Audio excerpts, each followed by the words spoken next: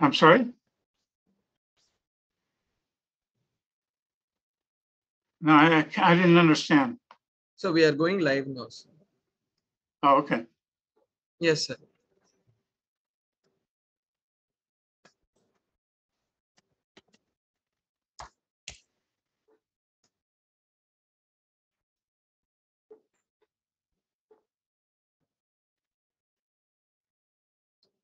Good morning, everyone.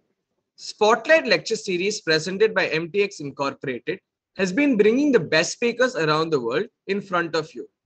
Keeping up with the motivation to inspire, excite the Shaastra community, on Tata Projects Limited Day 3 of Shaastra 22, we have with us one of the most prominent speakers in our lineup this year, Dr. David J. Wineland, a Nobel Laureate physicist well known for making groundbreaking discoveries in the field of quantum physics. Dr. David J. Wineland is the Philip H. Knight Distinguished Research Chair at the University of Oregon and also holds a research associate position at NIST and an adjunct professor position at the University of Colorado. Having graduated from prestigious universities such as Harvard and UC Berkeley, he went on to design ingenious experiments which would study quantum phenomena. His work has greatly advanced the field of optics, specifically his research on laser cooling trapped ions and using ions for quantum computing operations. At NIST, his group demonstrated the first deterministic multi-qubit logic gates using individual quantum systems. In 2005, Dr. Wineland implemented the most precise atomic clock using quantum logic on a single aluminum ion. He shared the 2010 Nobel Prize in Physics for the manipulation and measurement of individual quantum systems. We will now have a lecture from Professor Wineland on the topic of atomic clocks.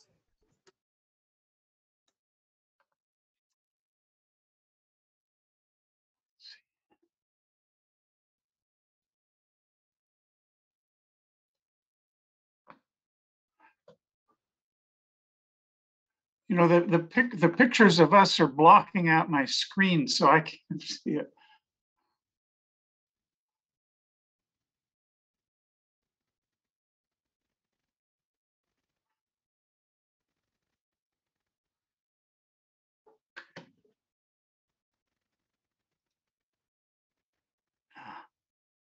There we go.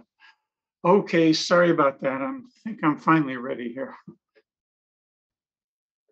So I should go ahead? Okay. All right, well, thank you for the introduction. I'm sorry to be a little late here. I was having some internet problems. So anyway, as you can see, I'm going to be talking a bit about atomic clocks. And just to summarize briefly, what I'll cover is I'll ask why we want precise clocks, and I'll give a little bit of idea of the basic ideas of atomic clocks. I think if I do it right, you should be able to build your own atomic clock after this lecture. But so I'm gonna, and I'll talk about these days. What's become important more recently is that atomic clocks that tick at optical frequencies, and now I'll say why that's interesting and how we do that. And I'm going to use. I spent most of my career at NIST, the National Institute of Standards and Technology in Boulder, Colorado. So I'm going to use examples from there. I'm still affiliated with the lab there. So I'm going to use examples using atomic ions, charged atoms, but the neutral atoms are also very good as well. And I'll say a little bit about them towards the end of the talk. And then at the end, I'll conclude, give a little idea of where we are right now and what the future might hold. So why do we want precise clocks? Well, one of the reasons is it's been true for centuries that they've been used in navigation. And just to give you an idea, I'm not a sailor, but so anybody who's a sailor in the audience, you could figure that you know what I'm going to talk about. But basically, before things like GPS and so on, the people on the surface of the Earth, if they had a sextant, they could say for the northern hemisphere, have a direction that they look to find the North Star, and then if they measured the angle relative to of their level ground where they are, and the direction to the North Star, this angle would uniquely determine where they are in terms of latitude, that is north-south directions. So that's pretty straightforward. And the idea is for longitude, the east-west direction is essentially the same, but we need time. And the reason for that is just because the Earth is rotating. And so we need to know what time it is to be able to take the angle we measure with our sextant to tell where we are in terms of longitude. And just to give you an idea of the errors that are involved here. So if we, and I'm not going to work through this little simple calculation, but so if we have if we want a certain precision in the longitude position, we can easily find that if we had a clock that's good to about 1 second, that would give us a precision of about a quarter of a nautical mile.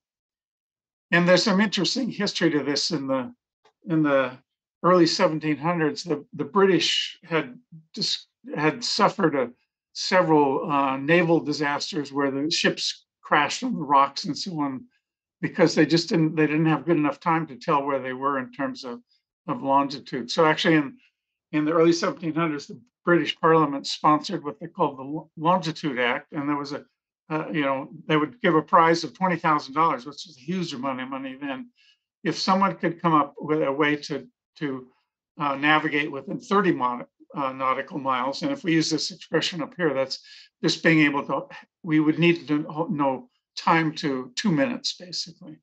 And there's a nice book, if that isn't very technical, it's worth reading, giving the history.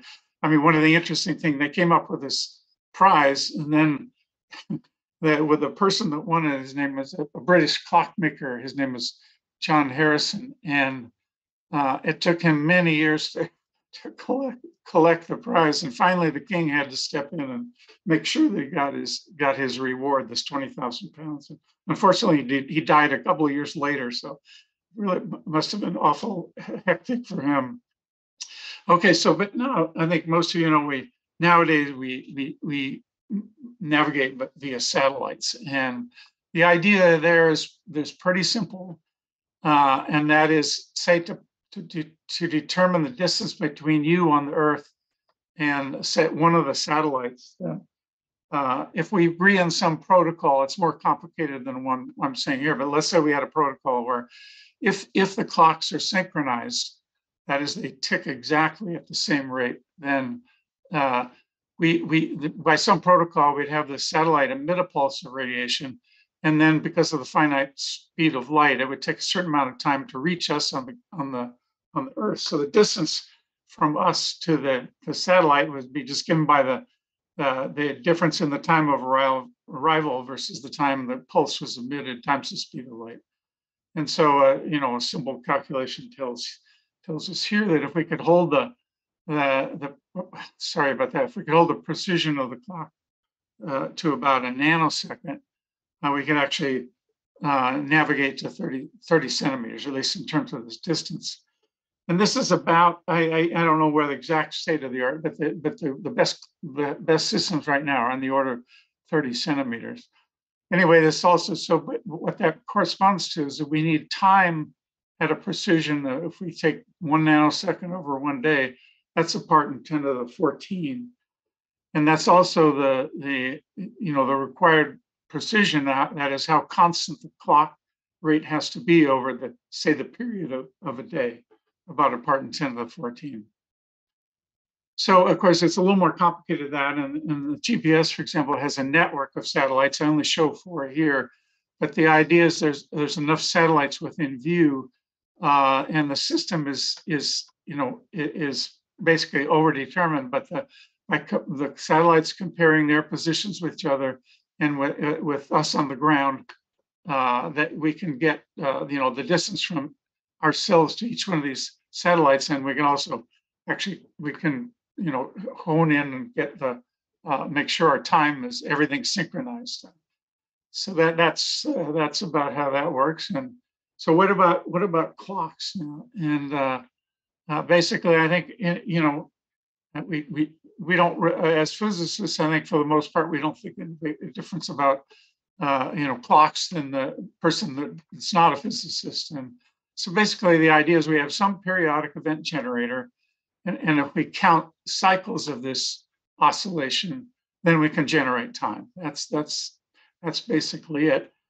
And of course, the traditional periodic event generators or frequency references are, of course, the rotation of the Earth. And actually, until the 20th century, the pendulum clocks were actually very good. The high precision pendulum clocks were very good. So they were good timekeeping pieces.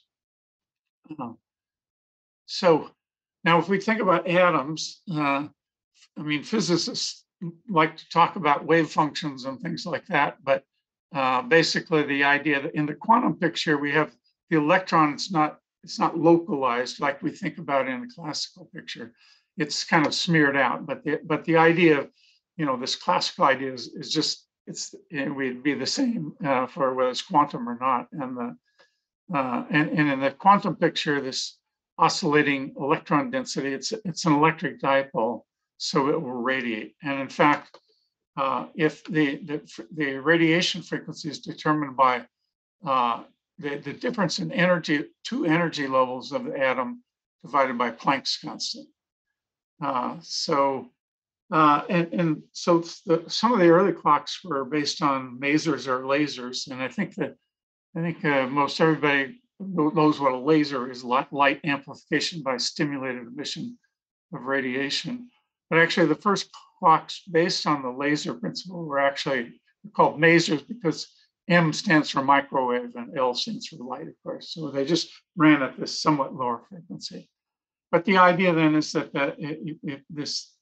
if we have a maser or laser, the picture is we usually have our atoms inside of a cavity, a microwave cavity, for example, and that cavity allows us to build up the radiation. We can sample some of that, and then we just count cycles of this radiation to give us time. So this is actually, I didn't really say, but basically my whole career has been in, at least not continually, but with clocks. And I was a student of Norman Ramsey, and he's here, and he's certainly one of the most famous atomic physicists of the 20th century. And so anyway, when I went to Harvard as a grad student in 1965, he and his colleague Dan Kleppner had demonstrated a maser based on hydrogen, and so what Norman wanted is he wanted to have precise frequencies of all the hydrogen isotopes. So the main part of my thesis was to make a maser based on deuterium. The principle is just the same as for hydrogen, but the wavelength's quite a bit different. So we had to account for that. But anyway, that's how I spent my graduate school days. And in fact, the main result of my thesis was the frequency of this hyperfine transition. By the way, the hyperfine transition is just based on again, we have two energy levels, and then in the hydrogen or deuterium maser, the energy difference comes from whether the electron and nuclear spin are opposite or they're aligned together. That gives the energy difference. And so that's this frequency times h bar, gives that energy in deuterium. And the experiment wasn't so much different than the hydrogen, so it wasn't a standout experiment, groundbreaking experiment, but certainly it was a good training ground. So it taught me how to make precise control of the environment, and also we found very, very long superposition states. That is, the atoms would take about a second to radiate away their energy, and this gave higher precision because of this long lifetime of the radiation lifetime. So I show this picture again, and actually there's a little subtle problem with the masers or the lasers, and that is that as I mentioned before, the atoms are inside of a cavity, but the cavity also has a resonance frequency. And so there are ways to synchronize the cavity frequency to the atomic frequency, but it's difficult to do. So rather than, and we call that frequency pulling, that is, if they're not exactly tuned together, then the cavity, its resonance will pull the frequency of the atoms. So that was a problem. So basically, the way we think about doing making a clock these days is what we have are atoms, and we're just going to consider two energy levels again. And the idea is that this more common mode of operation is we initialize the atoms in the lower state, which is giving labels here, 1 and 2 in this simple example. And then we apply radiation at some frequency near this resonance frequency of the atom. And then what we do, sorry about that. And then when we have that condition, then we just measure the probability of the atom being excited to this upper energy level. And when this transition probability is maximum, that guarantees that the radiation source is exactly equal to the frequency of the atom given by the atom, given by its energy difference, the energy difference of the two energy levels. So yeah, and then so when this condition is met, we just count the cycles of this radiation to generate time. So why atomic clocks? And there's a number of reasons, and what I'm going to do here is compare to pendulum clocks, and actually the same similar things I'm going to say about the pendulum clocks also to apply like quartz crystal oscillators too. There's mechanical issues, and so just to give you an idea, so the kind of things we have to worry about is what kind of perturb the frequency of the clock, and with with a pendulum clock, it can boil down to something very simple. Like, so this is just the expression for the frequency of low amplitude oscillations, and this is the acceleration of gravity and the length of the pendulum bob, and then the frequency is given by this expression here. So one of the problems you have with pendulum clocks is that if the temperature changes, pardon me, then usually most materials that as the temperature rises, the length of the material will expand. But even for very low expansion materials that I show an example here, that's about a part in 10 to the 8 per degree C for the length change of this pendulum. And that's most metals are about a few hundred times larger than this. So yeah, we need special materials. And actually, for example, there's certain kinds of glass that do this very well. Anyway, but if we work that out and stick this expression in to a change of frequency for a given change of temperature, it turns out, using this expression, it turns out that this for expansion material, even this very low expansion material, the frequency shift is about almost a part in 10 to the 8th per degree C. So we also have to worry about temperature with our atoms. And this is a more interesting effect. So if our atoms are moving, what Einstein told us that if when atoms, two reference frames move relative to each other. So for example, the atoms are moving relative to us as the observer in the lab. And it turns out that what Einstein showed is it just isn't that there's an effective temperature, and it isn't though the atoms are affected. And what the profound thing that Einstein told us, of course, was that the rate of time changes in a moving relative, a reference frame moving relative to us. Anyway, we can take the expressions that he wrote, and for example, I won't work it out here, but for example, for a mass of 133 mass units, and this would correspond, for example, to cesium, the fractional frequency shift is almost about 7 orders of magnitude. The sensitivity is about 7 orders of magnitude less than it is for this pendulum clock. And as I say, things like quartz crystals have similar things to worry about. So this is one reason we choose atoms. And the other thing is that, of course, in a pendulum clock or a quartz crystal clock, the actual frequency depends on manufacturing tolerances. Or in the pendulum clock, for example, the length isn't going to be exactly equal for all clocks. And of course, the pendulum clock, it depends on the local value of gravity. And finally, for example, the bearing that holds the pendulum might wear, and that would tend to lengthen the clock. So there's issues like that. So what's nice about atoms is that all atoms of particular species, and take cesium-133, are exactly identical. And of course, atoms don't wear out. We can use the same atoms for as long as we can keep them in our apparatus. They simply don't wear out. And so anyway, this was of course appreciated, quite a bit before the first accurate clocks are realized. But anyway, in the 1960s, the cesium atom, its hyperfine transition, just the analog of the hydrogen transition, is about 9 billion in so many cycles. So in 1967, the people in the international committees decided that they would just define the frequency of cesium. Of course, it was very close to this with the clocks they had, but then they just decided to fix the second based on this exact definition of the hyperfine frequency of cesium. And in fact, as I'll explain, we have better clocks now, but this definition of the second is still true today. So if you look up for the definition of the second, you'll find it's 9 billion and so many oscillations of the cesium atom. So why optical atomic clocks?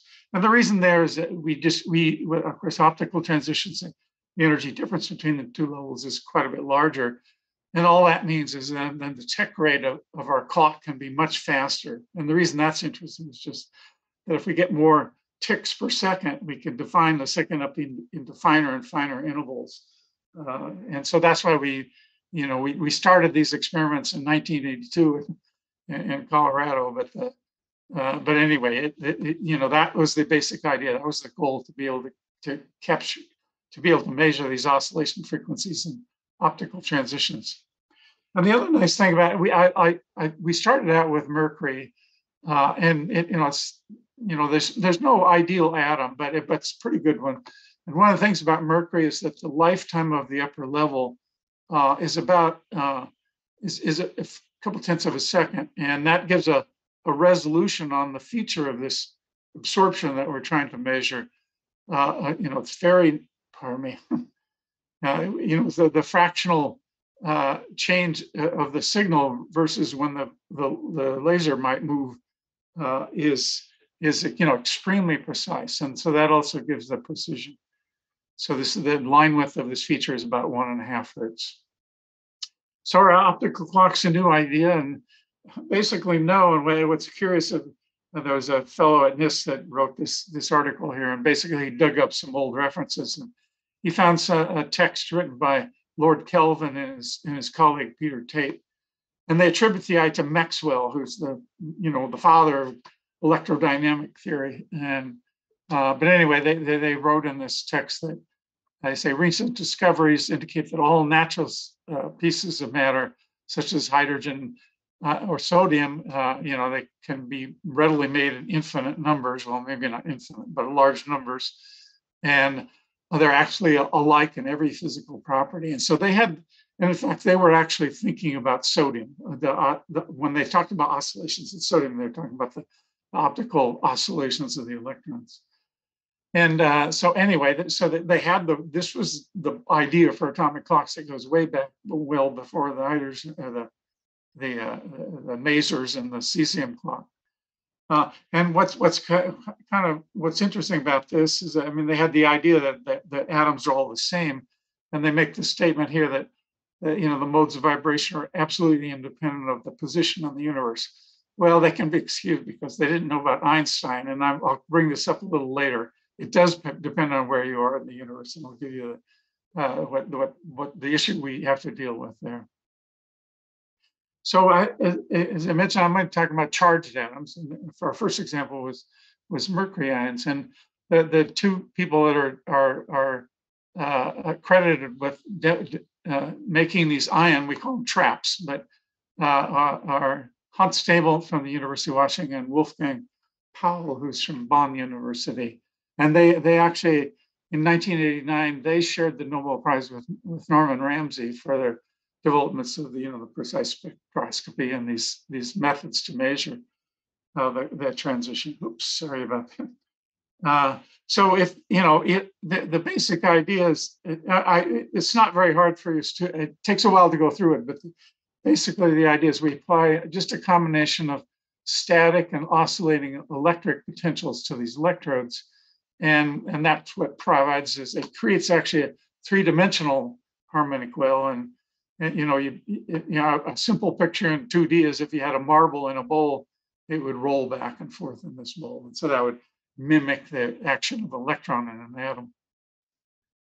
So we started an experiment at NIST on this mercury ion. And in fact, my colleague and long-term colleague, Jim Berquist, led this project on the mercury clock. And we all worked together in the group, but he was the leader of this project. And again, I mentioned that this transition frequency is in the ultraviolet at a wavelength of 282 nanometers. And so that challenge is then to be able to measure the frequency of radiation when the atom absorbs the radiation. So how do we detect? In fact, so one issue we have to tell is how do we detect when this transition happened? And there's a nice picture. This is a common thing that's done a lot in spectroscopy and in atoms and ions. And the idea there is we can find some other transition in this case, mercury. And the idea is that if this is our clock transition, I slipped in some atomic notation for you here, but don't worry about that. We can still label this level 1 and level 2. But the idea then is suppose we irradiate this clock transition, and let's suppose our radiation for that transition is not resonant with the frequency. Then when if we start the atoms in the ground state, then when we try this transition, if the atom doesn't absorb this radiation, then if we turn on this transition here, we can scatter light at a very high level. And in fact, the lifetime of this upper level in mercury is about 2 nanoseconds. And so we can actually scatter 100 million photons a second. And we don't have to, all we needed is to actually capture a relatively small fraction of those. But when we do that, so the difference is, of course, if the atom is on resonance, then when we turn on this detection laser, the atom is up here in this level, so there's no scattered radiation. So we can easily tell when the atom has absorbed the radiation. And this little demonstration shown in the graph below is that when we would, pardon me. So we basically just left on both lasers at the same time. And the atom, when this laser was tuned properly, it would jump back and forth from this level here to this level here. And that's what you're seeing with these steps in the fluorescence. And so what's nice about this, so if we just have a simple discriminator that tells us when the atom is in fluorescing strongly versus when it's in the ground state, not scattering. You see a little bit, that's just from stray light in the experiment. But in any case, we can have a discriminator set about halfway up the scale here. And we can tell essentially with 100% efficiency when the atom absorbs the clock radiation. Sorry about this. And of course, we can actually, in principle, we could see a single atom. Of course, we can't see it with our eyes because our eyes aren't sensitive to this very short ultraviolet wavelength. But what we can do instead is we basically bought a simple video camera. They're much less sophisticated than the ones you have in your phones and so on. But it allows us, it was sensitive to the ultraviolet light, so we can make pictures of the single mercury ion.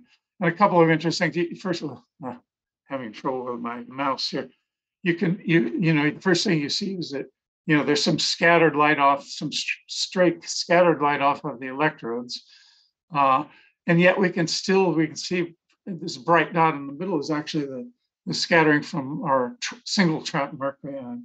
And another thing interesting about this picture is that the size of the atom here is actually about 500 times. The diameter is about 500 times smaller. The diameter of the wave function, I should say. It's about 500 times smaller than the dot you see in the picture. So the resolution in the picture is just limited by the limited optics we had. But we have other ways to tell what the size of the atom is, its wave packet size is. And so that's why we can kind of make that statement. The other thing to say is that there are atoms, certain ions that, and atoms that fluoresce in the visible part of the spectrum. For ions, it turns out barium, it makes a good clock. And you can, and the radiation that emits on this corresponding transition here is in the blue, and you can actually see a single atom with your eye. So anyway, some other features is I was mentioning the time dilation effect of the movement ions. And as an interesting effect that's used in a lot of atomic physics experiments now. It's called laser cooling, and there's a simple form. It's called Doppler cooling, and the idea, I'll just say, if I had more time, it would become clear. But the idea, let's suppose we have this laser on, it's tuned closely to its transition, but below the where it wants to absorb maximally. And what happens if the atom is moving against the laser beam, then it can the Doppler shift between the atom and the source, the laser source, it'll be shifted up. Basically the atoms see the laser shifted up in frequency because of the first order Doppler effect. Of course, when the atom is moving away from the laser, then it's shifted farther out of resonance, so it doesn't scatter very much. And the idea is there's this big difference whether it's approaching the atom or not. And of course, the key thing we know when we scatter light, we scatter photons, and each of those photons carries momentum, and that momentum, because of this asymmetry in the scattering, whether it's moving one way or the other, which gives a damping force, so it cools the atoms down. And so just to give you an idea how well that works. So the first experiments we did were at room temperature, and so the mercury ion would start out roughly at the temperature of the room, about 300 Kelvin.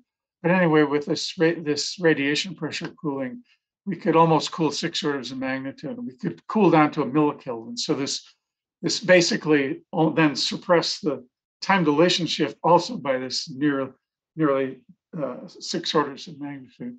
And it turns out we can these days we can do even better with laser cooling, different versions of laser cooling. We can now actually completely freeze almost completely freeze the atom out. And so you can think of a quantized harmonic oscillator, and we can put it so it's with high probability in the ground state of its motion. So there wouldn't be any time dilation shift in that case. But there's always some residual motion. So, but anyway, we can suppress this time dilation shift by a huge amount. So this was a picture of our group. So these laser cooling experiments, I actually worked with my colleague Bob Drillinger, and we started that in 1977. And anyway, then we joined up with Jim Burke, was the guy who developed the mercury clock, and Wayne Otano, who was our resident expert theorist, and to keep us straight. And so anyway, this was not very long. It was about a year after we did the laser cooling and started the first clock experiments on mercury. So I'm not going to go through all the steps that we went through for the next 20 years or so. But basically the features that we're playing on here is that the trapping, even without the cooling, the average velocity of the atom goes to 0. So the first order Doppler shift actually averages out. And the laser cooling then gives us this very small time dilation shift. And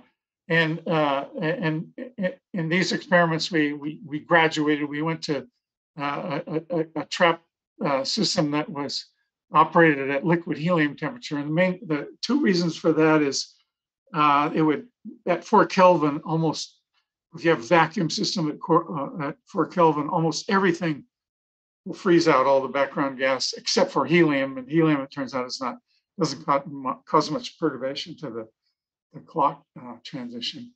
Anyway, the idea is very small perturbations. The collisions almost disappear. What's interesting, though, is we have this apparatus was run in the lab, and so there was thermal radiation in the lab, and in fact, what always struck me was when I worked out the electric field from thermal radiation, just the so-called black body radiation. The electric field is about 10 volts per centimeter at room temperature, and so it turns out that these electric fields cause a shift in the transition frequency. We have to count for that. So anyway, we later went to low temperature because of that. So anyway, what was nice about this covers between the first picture I showed you and this in 2006, about over 20 years. And anyway, this experiment that my colleague Jim Berquist headed up, is basically the first clock with a systematic uncertainty, that is uncertainty due to all these things like Doppler shifts and so on, that was less than the current cesium value. So this, in a way, I don't want to say we started the wave, but basically all the standards lab trying to make precise standards were shifted to pretty much to optical transitions. So anyway, I'm going to say a little bit more about frequency shifts. There's some more mundane things we have to worry about, and that is that almost in any apparatus, there's ambient electric fields. The metal surfaces can have oxide on them, and it gives electric fields, which can shift the frequency of the atom. And we always have to worry about magnetic fields. It turns out with the magnetic fields, we can easily measure other transitions in say, the mercury or any of our clocks that are more sensitive to magnetic field. And so then we can calibrate the magnetic fields and then actually calculate the shift of the clock transition frequency. So there's other interesting effects. I've already talked a little bit about relativity, and so this time dilation shift due to motion I've talked about, but there's another effect due to Einstein. So after he realized his theory of general relativity, what he also told us was that that time runs at different rates in different gravitational potentials. And again, it's not that the clock slows down for some reason due to gravitational potential. It's actually time that slows down. So we have to account for that effect. And so just to give you an idea that on the surface of the Earth, this frequency shift is almost a part in 10 to the 9. So way, quite a bit larger than the shifts the accuracy we want to claim. And in fact, this is a problem when we compare clocks that we have to worry about the changes of the transition frequencies versus height. And so this is just a simple expression that for a given change in height of, the frequency changes by this expression here, was G is the local value of gravity and C is the speed of light. And and actually when Chris said, we call it a redshift because, the astronomers have been, when they're, been looking for quasars and things like that for many years now. And they coined the term redshift because what it meant was that light was emitted from these distant objects. It was the stars and galaxies were moving away from us, and that shifts the frequency down of the radiation we observe around those objects. So that's why it's called a redshift. Anyway, so with this simple expression, we can calculate the changes of the clocks versus changes in height. And so just to give you an idea, it's a small effect. And just to say how small an effect is, we can figure out what it means for, on a human scale. So a little story here is, suppose you and a twin sibling were separated at birth, and you live at sea level, and your twin lives at Boulder, Colorado, about 1.5 kilometers above sea level. It turns out after 80 years, your twin will only be about a millisecond older than you to this effect. So it's an extremely small effect on a human scale, but it's an effect we have to worry about with clocks. And so I'm going to show you a different clock here. It doesn't look much like a clock, of course. What you see on this optical table, this shiny tube here actually holds the ion trap and some other stuff. And all the other stuff you see around the table here is mostly lenses and so on for manipulating the laser beams, and of course some some electronics to drive the electric fields that holds the ion in the trap. Anyway, so this later experiment was quite a bit after the first mercury experiment. And we shifted to aluminum clock, and it has about the same wavelength as the mercury. But one nice thing it's had is that I mentioned that in mercury, the upper state lifetime, which limits the resolution on how we can do with the laser transition. In aluminum, was about 20 seconds, 200 times larger than mercury. And so that means the precision of the line and the width of the line we measure is that much more narrow. So we get much better discrimination. So that was one of the reasons we went to aluminum. It has some other features. Anyway, these are the two guys here that have been working on this for the last 15 years or so. And so anyway, as a fun demonstration of this gravitational redshift to me, the clock in this room we called clock 1. And it turned out we had another nearly as identical as we could make another clock in the room off to the right side in this, the adjacent room off to the right side in this figure. And so if we had the two clocks, the setups being exactly the same, we measured the frequency ratio of the two clocks, and it was good to. In this, we didn't average very long, so we can do better if we average the signals longer. But anyway, it was good to the frequency of the same to a little bit better than a part in 10 to the 17. And so what we did, and you'll see here is that one of the guys working on the experiment, James Chow, you can see what he's done in this. He's put some jacks underneath this table. And so what he's doing is raising it up, and he raises it up about 33 centimeters, a little over a foot. And we could see the frequency change due to the fact that this table was now raised. So when we raise the clocks, they're in a slightly weaker gravitational potential, and they run slower. And so this is why we could what caused the frequency ratio to be different than 1. Okay, let me just say a little bit now. So the atomic clocks, there's a number of interesting experiments with neutral atoms as well. And everything I said about the techniques are very much the same for neutral atoms. The one thing that is different is how they trap the atoms. And as I mentioned, we grab onto the charge, you might say, and they use a different technique where it turns out that if you use, laser beams that have a strong intensity gradient, they can feel a force from this intensity gradient. It's called the Stark shift. And anyway, they can make these into patterns. This one, kind of a 2-dimensional version of their trap, is like an egg, egg crate that holds eggs. And anyway, they have their experiments called individual atoms in one place. And there's so much I could say here, but in this short time, what I really don't want to just say is that the performance of the both the neutral and ion optic clocks are about the same. And this reference here is a little out of date now. The experiments have been updated since this paper was written. But if you're interested, this is a good place to start because it talks about all the different techniques, and you might start with that one. So what about the future? And of course, now the precisions we can get with many of these optical clocks is much better than cesium. So so should we redefine the second? And it brings about the problem is we don't know what the best optical clock is. So you don't want to change the definition of the second, and then a year later a better optical clock comes along, and you'd like some consistency. So right now the definition of the second is still based on the cesium transition at around 9 gigahertz.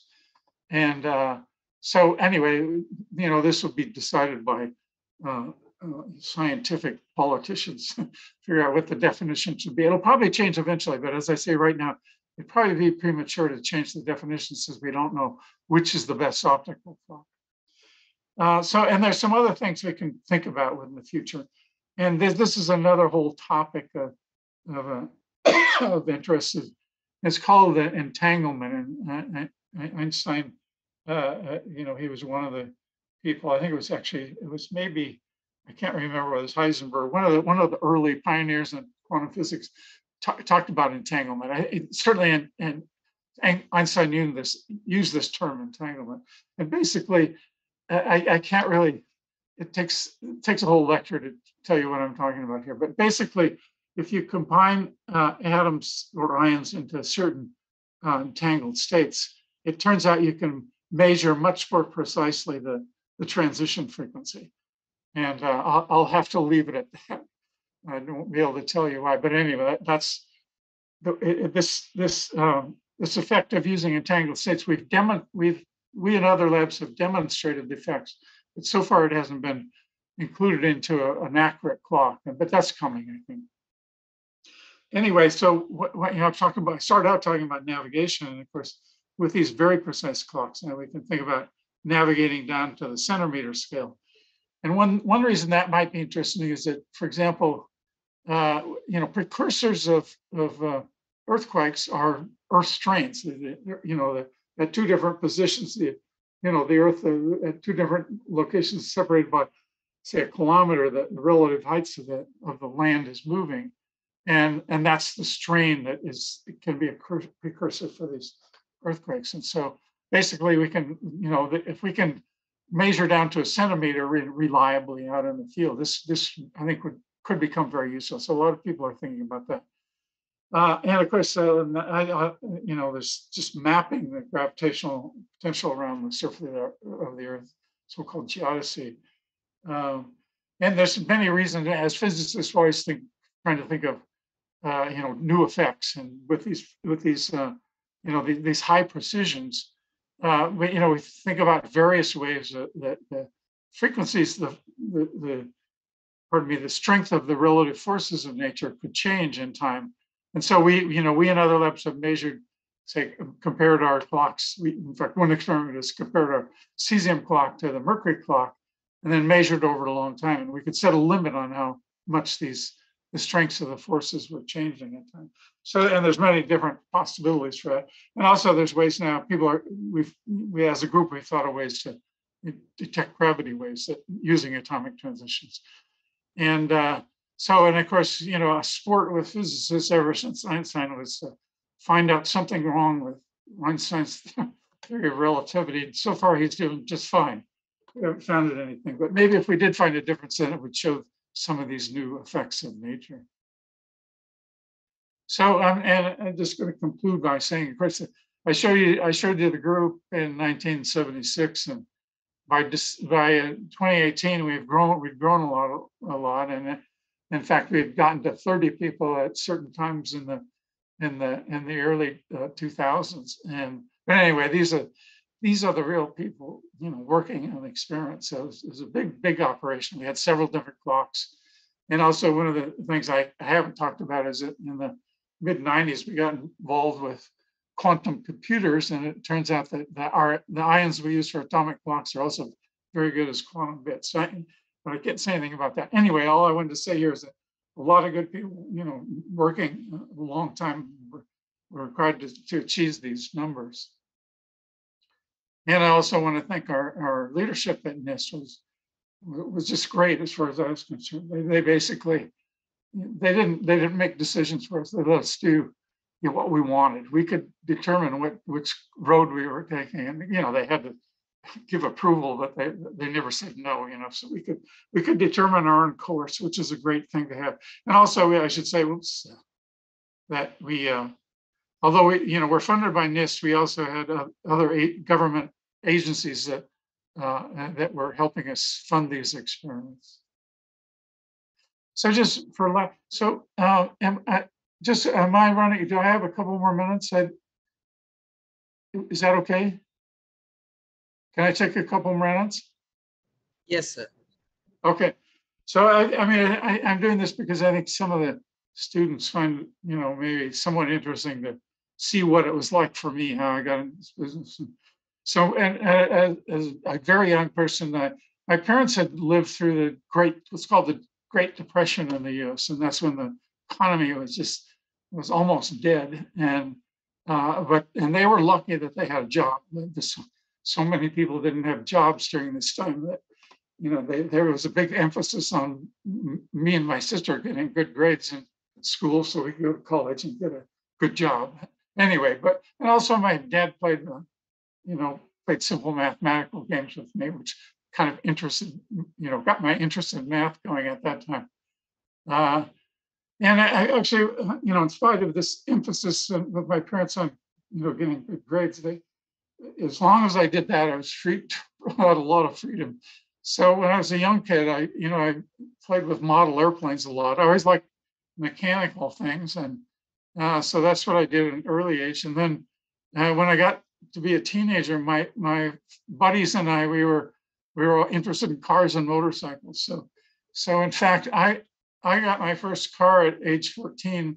I couldn't drive it because you couldn't get a license to drive it until I was 16. But anyway, I bought it and my dad brought it home. And then I spent about the next year and a half, tearing that car down and fixing it up and putting it together. So, I actually learned, it was a good experience to learn all these mechanical things, doing something like that.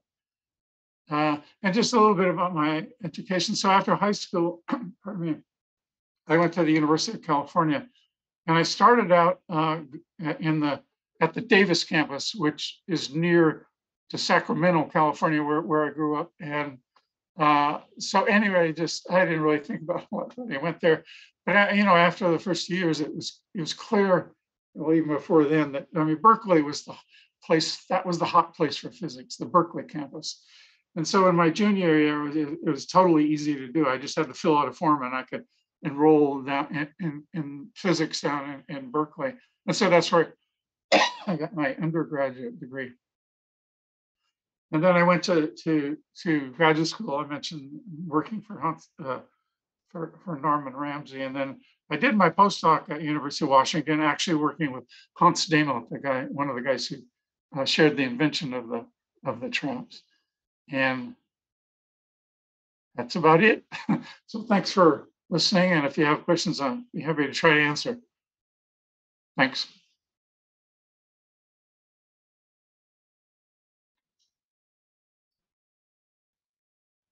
Thank you, Professor, for that insightful lecture. Your masterful explanation of these complex topics has ensured that viewers would have taken away a lot from this lecture. The way you went about explaining the concepts of atomic clocks and explaining the need of atomic clocks has been extremely insightful. And when this lecture, when mixed with your personal anecdotes, and the way you made these complex topics, you explained them in an extremely simple way, is something that has ensured that the audience has taken away a lot from this lecture and is inspired from it. Your personal story too is very touching, sir. And I hope it worked. Sorry, yes. Go ahead. Yes, sir. We have a few questions from the audience, Professor. Uh-huh. And atomic clocks today are used in a lot of domains like GPS and time signal radio transmitters. What are the current factors that limit precision of atomic clocks? And why do we need higher precision for such utilities? Well, I think it's not so much the transition frequency, but we want higher accuracy. And the simple, answer is navigation. We still do navigation maybe now to look for Earth strains and things like that. But that's still one of the main applications. The other thing too is that in communications, if bits, bit streams can be synchronized with very, very high precision, then we can transfer a lot more information. And an eavesdropper, if he doesn't have a good clock, he can't capture these signals. And so that's another application. So I would say, we're never going to run out of reasons for doing it. And the other interesting thing is, in terms of, what limits the precision, there's actually no fundamental limit. If we could, say, use more atoms with more and more narrow absorption features, we could increase the performance from what I've already described. So there's really, in principle, no limit to how well we could do. Yes, indeed. And as you mentioned, so over the years, as you walked us through your lecture, there have been significant improvements in the precision of an atomic clock. So are there any limits to the precision? Are there any what? Sorry, Are there any limits to the precision of an atomic clock? I guess I sort of was I was answering that one at the end of talking about the first question. And there's no fundamental limits. I mean, we can find more and more narrow transitions. In fact, one that I didn't mention is that several groups have gotten interested in looking at not atomic transitions, but nuclear transitions. And of course, we don't have lasers for gamma rays and things like that, but there are optical transitions in certain atoms that optical nuclear transitions. An example of that several labs are looking at is, turns out thorium-229 has a narrow resonance in the visible. It's about 150 nanometers transition wavelength. But people are trying, and what's nice about this idea, one of the nice things about it is it turns out the electron cloud around this thorium atom, would shield a lot of the environmental effects. So that's one reason people are excited about this. And it's just started. I mean, building a 150 nanometer laser and measuring is not so easy. But anyway, I think, there's several labs doing that. So that may be one of the developments that comes before too long. Indeed. So, Professor, you have had a long and distinguished career in the field of quantum physics. Could you shed some light on your motivation to enter this field? And could you also briefly elaborate on your significant breakthroughs in this field, which led to you receiving the Nobel Prize in Physics in 2012? Okay, sure. I think one thing I mentioned that my father used to play math games with me when I was little, and then I actually started as a math major in college, but then I was taking physics classes, and that really got me interested. I think to answer that question, I mean, what I liked is, I had this experience using my hands, cars, and things like that. And I just, I like the mechanical aspect, building these devices. And then I also just like the idea of high precision, that's really attractive, to look for small effects and things like that. So it was it was an evolving process.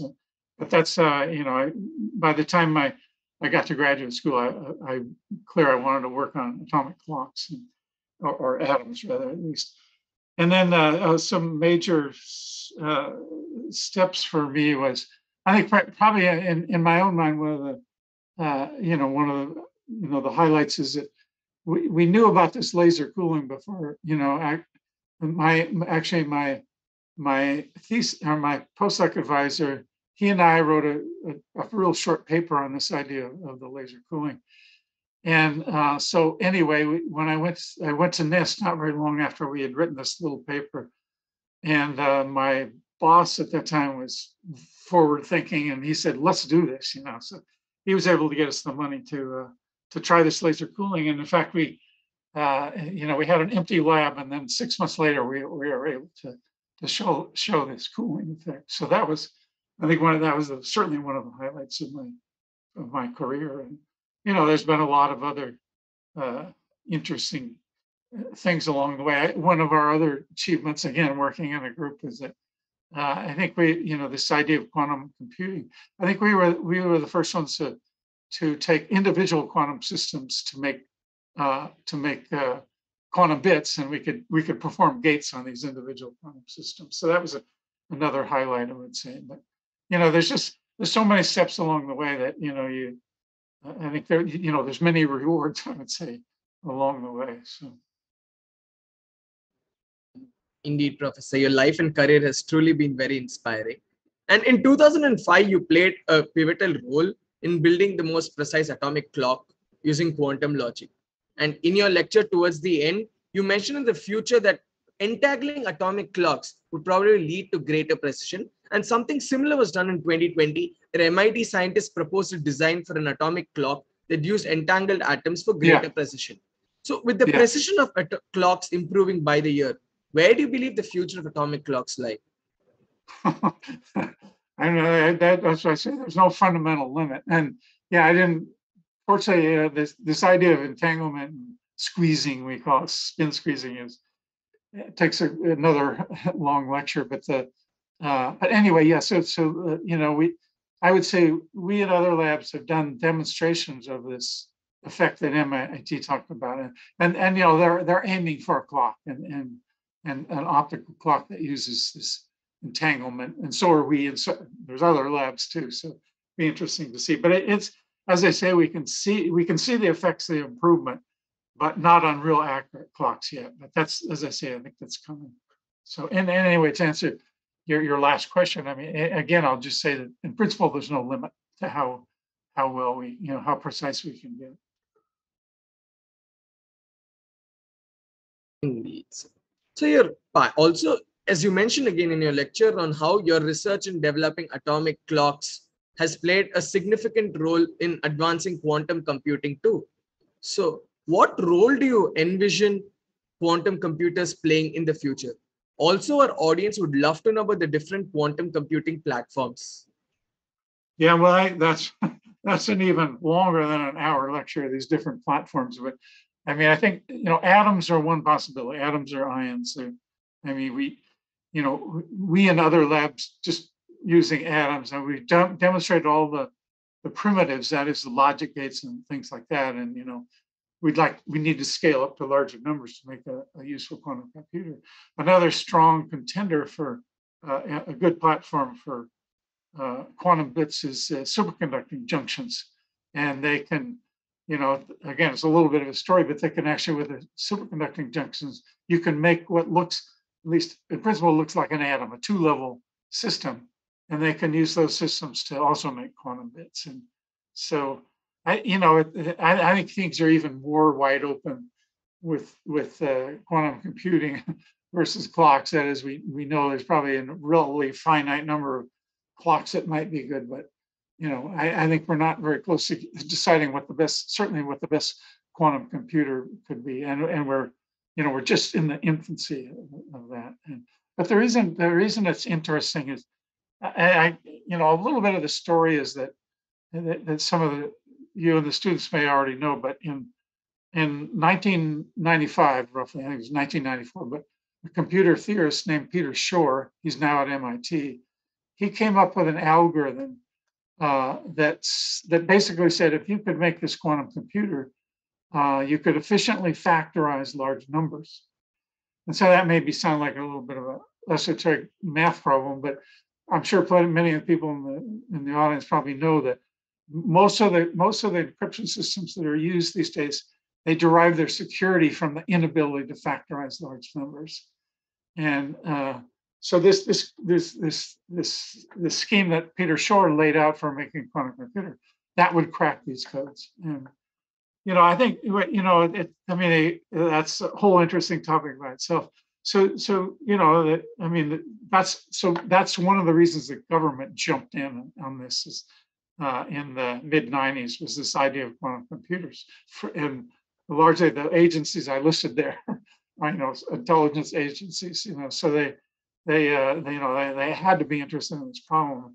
And what's evolved now, though, is I think that that quantum computer that Peter Shor came up, it could be used, if we could make a good enough quantum computer, could be used to, you know, still open up, you know, to decrypt data that probably the agencies have been taking for 20 years. You know, they could get the secrets that way.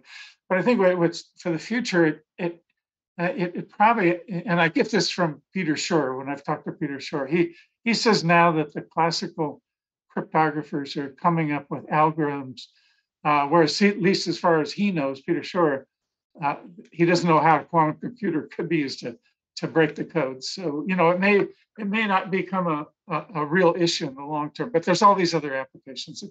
And the one thing I wanted to mention is that one of the things, you know, we did some simple demonstrations with quantum computers, but the one application I think all physicists are looking for is that they can solve lots of really hard problems in physics and other areas. So, for example, and you know, Richard Feynman, famous particle physicist, you know, it was around 1980. He was at some conference apparently on classical reversible computing. Apparently, the story goes he got up and said, "Well, I know the ideal system. It's you know, quantum systems because they're reversible." So anyway, there was a lot of a lot of excitement, and still that excitement still exists about. And we just can't, right now we can't, as a field working on quantum computation, we're not quite enough to do, good enough to do any useful problem. But I think that's the real hope for all of us, is that, that it can solve really hard problems. So Richard Feynman was interested in solving the dynamics of nucleons and things like that. But there's other more, maybe immediately useful things for the whole population. And that's what people dream about, is maybe you could synthesize the, or rather, simulate the action of, say, some complicated molecule that might be used in drug therapy, for good purposes. And so maybe we could simplify, using a quantum computer, maybe we could simplify the action of those molecules without actually having to make the real molecules in the lab. So, I mean, that's a bit far out, but that's the kind of thing we're thinking about. Yes, sir. Quantum computing does promise an exciting future with great applications both from an industrial and academic perspective. Finally, Dr. Wineland, is there any message you'd like to give to the aspiring physicists in the audience present and the student community of IIT Madras? I mean, I would say this, for almost any discipline, and I think the students, the main things, you want to choose something you like, and you're going to have to work, whatever it is, to be successful. You're going to have to work hard. But I think you don't want to be pushed in a certain direction. For example, occasionally I guess, well, did you think about winning the Nobel Prize? And if you go into a career thinking about winning prizes, you won't get very far. It's just, the chances are so small. So you don't want that motivation.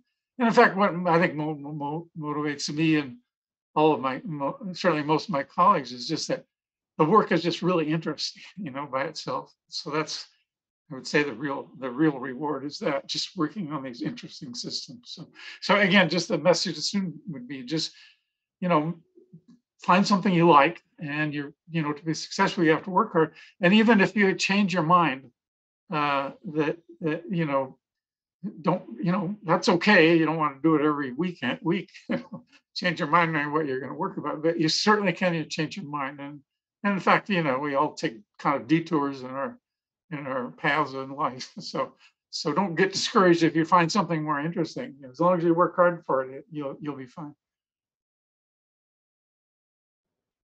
Thank you, Dr. Wineland, for that inspiring message. The theme of the message on pursuing passion rather than awards, and about having the will to choose what you want, is truly inspiring. And I'm sure that the audience present here would have learned a lot.